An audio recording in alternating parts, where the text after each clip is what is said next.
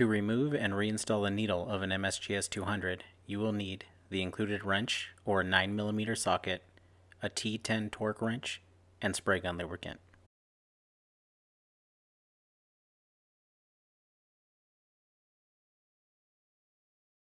The first step is to remove the air cap.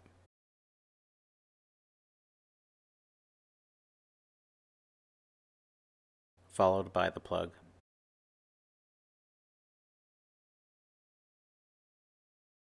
Next is going to be the fluid nozzle.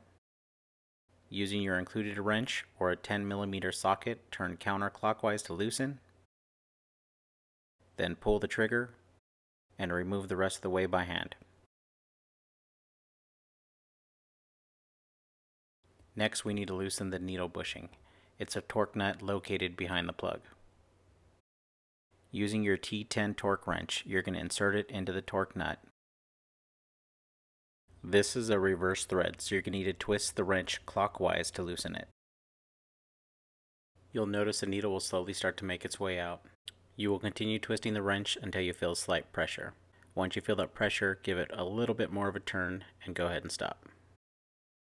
We can now remove the needle. Grab the needle firmly and pull till it loosens, then extract the rest of the way. If you cannot remove the needle by hand, use pliers wrapped in tape so you do not damage the needle. Pull until it loosens, then extract the needle the rest of the way by hand.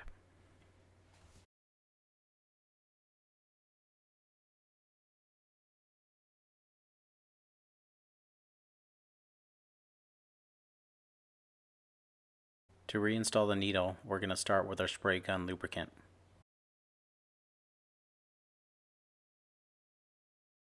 You'll place a couple drops on the needle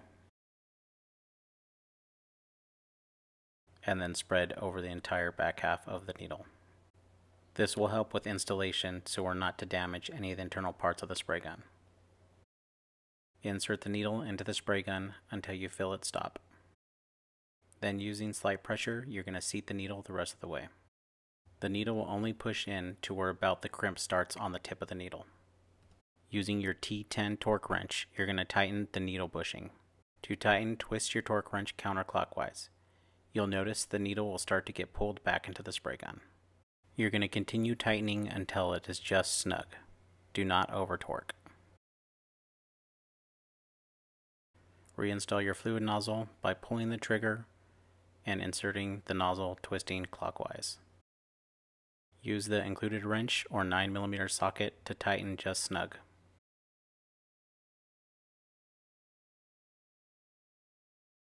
Next, reinstall the plug.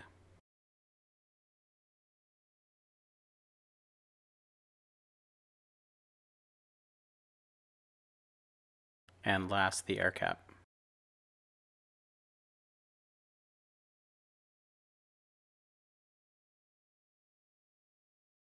Reassembly of the MSGS-200 is now complete.